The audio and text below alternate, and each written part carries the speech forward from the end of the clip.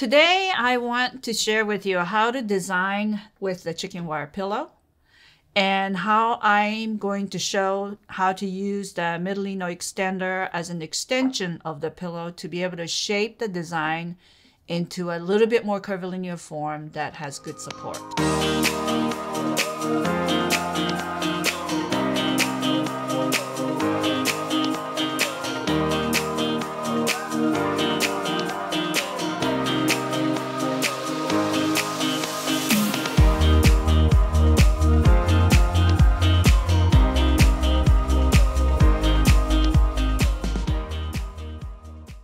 So to get started with this arrangement using the chicken wire pillow, I had made this chicken wire pillow to actually fit perfectly to sit on top of this particular vase. So this is a no-form design.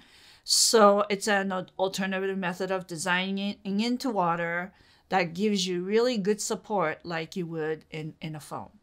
So to start with, I wanted to actually show you how to set this up so that I can then arrange into this to get a little bit of a profile, curvature of a curvilinear form. So what I wanted to do is to attach this to this chicken wire pillow so that it performs exactly what I'm talking about. So to do that, to attach those two pieces together, what I want to do is take Smithers Oasis bind wire, and I'm going to do the green because everything here is green. And I'm going to attach those two components together to get the shaping of this design started. So I have those pieces of bind wire, and what I want to do is actually create a connection on this one Midollino extender so that it holds together. So I'm going to do this to it so that this back long piece is attached to that front shorter curving piece. And I'm also going to attach it together right here so that it sort of crisscrosses over and gives me a nice solid spine. So what I want to do is set this up so that it's attached to this pillow. So I'm going to take the bind wire and attach it in a couple of places so that it stays together. So depending on the type of arrangement or the shape of the arrangement that you're making, and especially if you're wanting to create something that's a little bit more interesting beyond the usual geometric form, such as these curvilinear forms, you might want to actually attach the spine, this Midollino extender, to the pillow so that it's already set up to create a template for the shape that you want to create ultimately. I'm actually going to be doing a sort of very gardeny arrangement with the flowers I cut in the garden this morning, and so that you can see how the curvilinear form really lends itself so beautifully to a garden style design.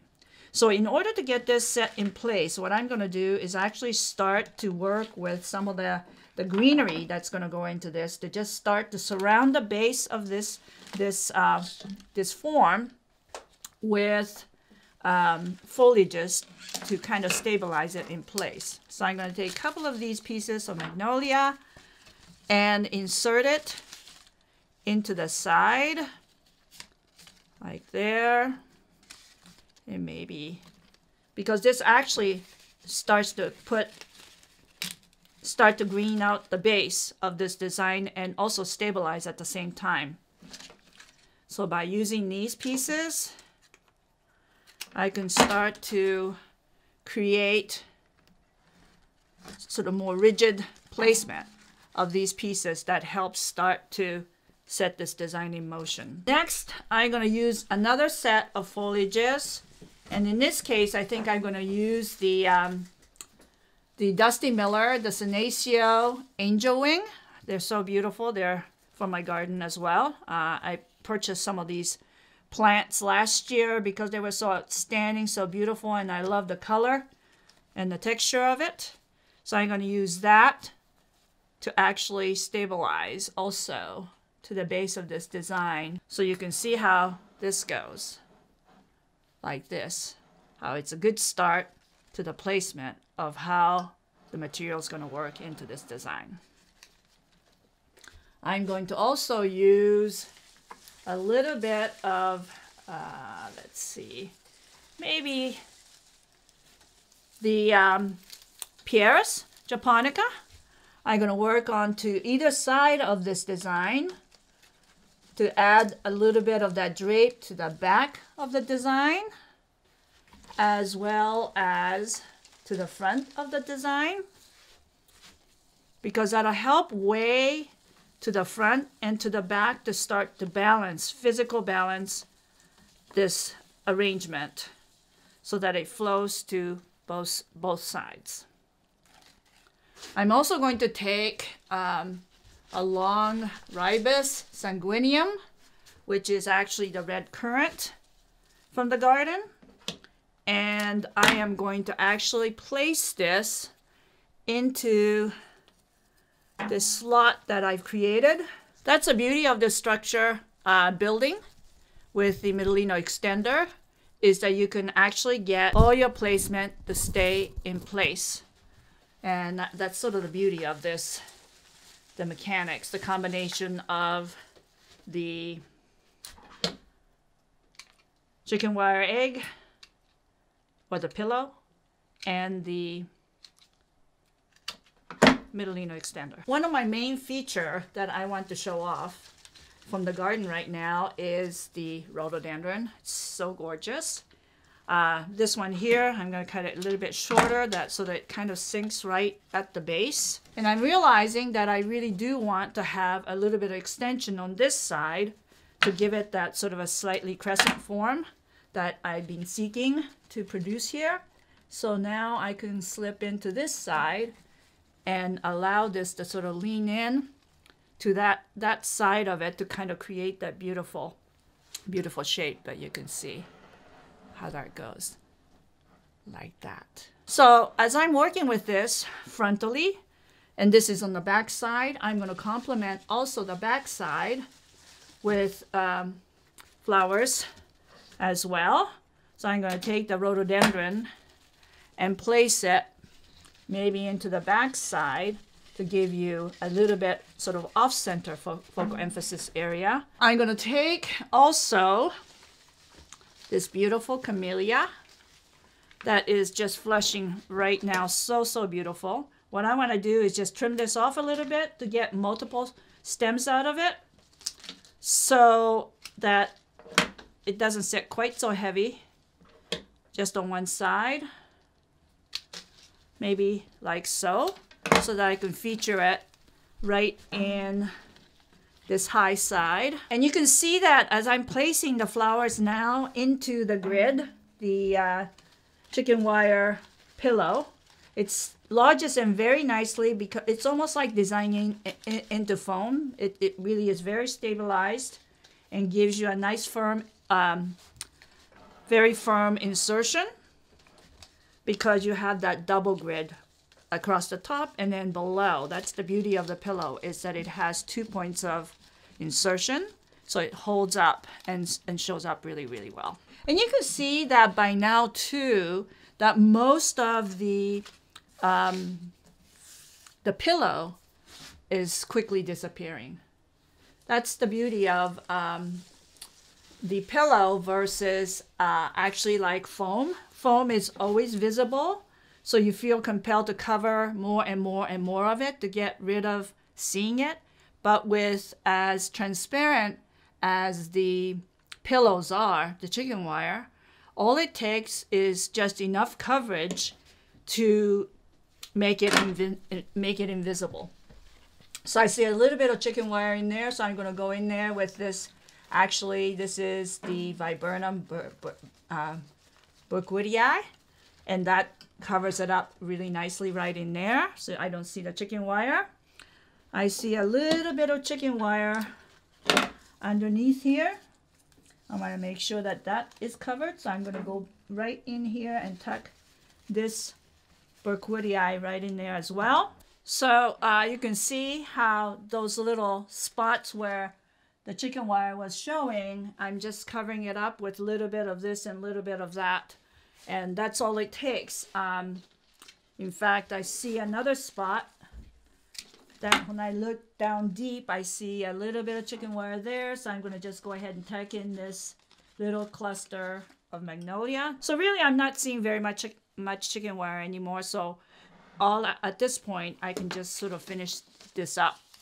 I see from this side, this extension, I like the depth that I'm getting with this, but I'm not liking the shape of this. So I'm going to kind of bring it back in so that it kind of gets caught up in here. This is where I do a little bit of manipulating by adding this to this. So I'm actually attaching a piece of malice to the ribus so that it kind of flows into one another. I'm tying it together with bind wire so it stays together. Cut off the ends so that it's clean, but it helps it look much more unified. I also want to take another piece of malice, really a cute little piece here, and just develop a little bit of dimension by adding this in so that as you turn this design, it's not just a two-sided design, the front and back side, but it does have a much more three-dimensional feel. So I'm going to just tuck that in a little bit so that it has that as well. And you can see as you turn that it has a much more dimension than just flat across two-dimensional sort of a curvilinear. At this point, what I want to do is feature, lastly, the beautiful narcissus. This variety here is called Romance. It's really a lovely peach and cream color that seems to really complement this very beautifully. I want to sort of tuck that in through the chicken wire so that it's right in there, floating nice and high.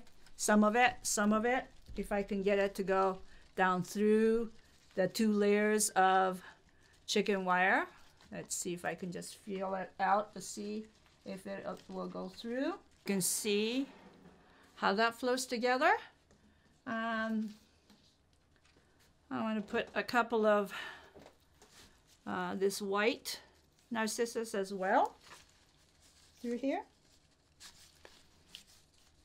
So there's extension of that white. So really the last sort of touch for this particular design for me has to be what I call the addition of kind of the real alive element, the growing tips. And that's one of the things that you have to remember when you're designing in this kind of gardeny form design is that you're not going to ever chop off the tips of any flower or chop off the growing tip of a vine, because that's the most vital part of the combination of plant material that you put together, is that the visibility of the robustness of growth. And so what I thought, I have actually out in the garden a couple of things that really shows that really, really well. One is actually vaccinium, which is, this is just a growing tip of the deciduous huckleberry, and that's vaccinia. And what I wanted to do was tuck it in on the right-hand side right here, even though, you know, it's sort of a curvilinear, almost a crescent, but I want to just sort of flow it out of that crescent so that it float out and extend so that the growing tip is very visible. And then this is the other treasure. Like, I like growing a lot of vine because I think vine and the growing tips and the way it sort of wanders so it's searching to grow out to the best spot, to bask in the sun or, you know, the elements.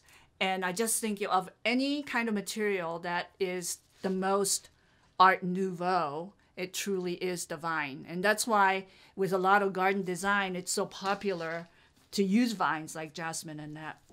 And right now my jasmine is rather, it's still in such an early stage and it's not available to cut just yet. So I found this on the side of the house, just hugging to the building, and I thought, oh, this is perfect. So you can see the finished result is very highly dimensional, even though it is a curvilinear form that's sort of set up by the combination of the chicken wire pillow with the Midollino Extender extension attached as a bit of a trellis to support the curvilinearness of some of the line extension, especially of the Ribus sanguineum, which is the red currant, by the way.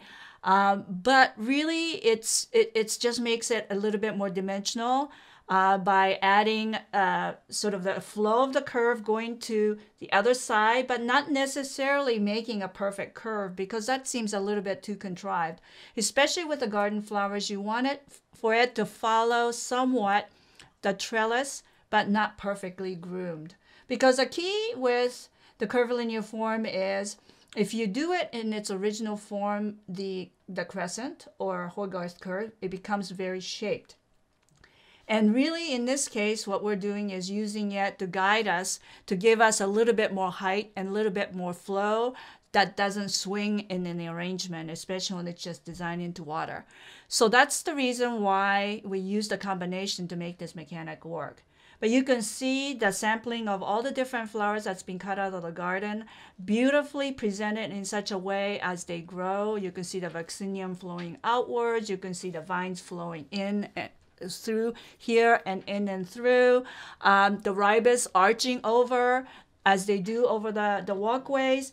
So we're really respecting a lot of what actually is seen before you cut the flowers out in the garden out of the plants themselves, and keeping it nice and deep and dimensional so that it's not just a flow like this, two-dimensional, but it's a flow that guides what is surrounding that whole area.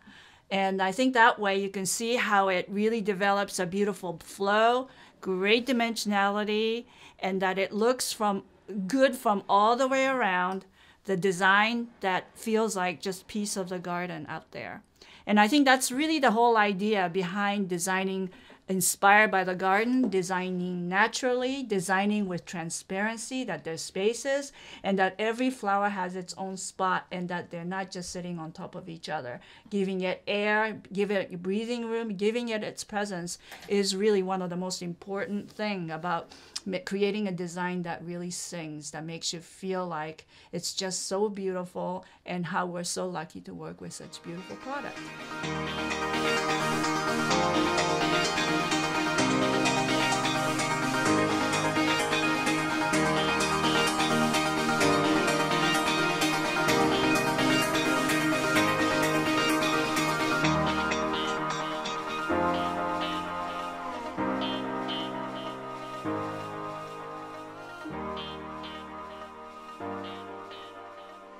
So if you enjoyed the tutorial in this video, if you really enjoyed the way this is designed and knowing the ins and outs of the techniques and mechanics involved, give it thumbs up and don't forget to subscribe.